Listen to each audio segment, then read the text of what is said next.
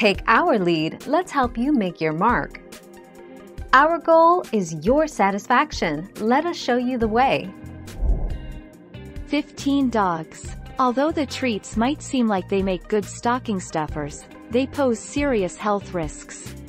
In the FDA's reports, pet owners and veterinarians said dogs that ate these bones experienced blockages in the digestive tract, choking, cuts, vomiting, diarrhea and in extreme cases, death.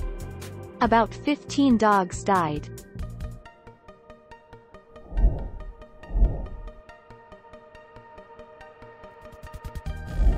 Let's help you make your mark. Too many bones may lead to constipation.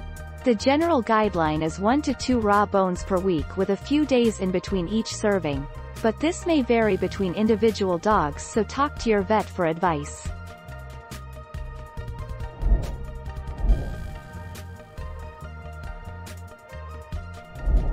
Let's help you make your mark.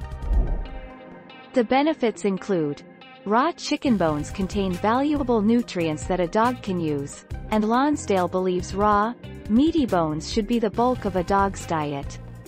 Raw chicken, including the bones, is a staple of the healthy raw diet that some owners provide their pets.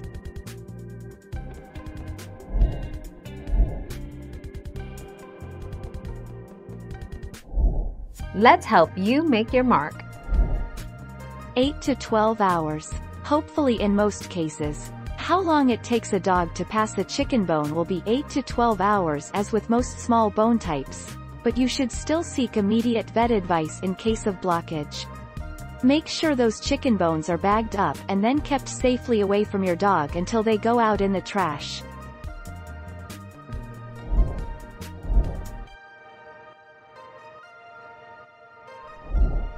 Take our lead. Chicken bones are weak and brittle, and can splinter when a dog is chewing on them, which is one reason chicken bones can be considered dangerous. Splintered chicken bones can cause harm to a dog's mouth, throat, and the lining of the digestive system. Thank you for watching. Please subscribe and hit the bell notification.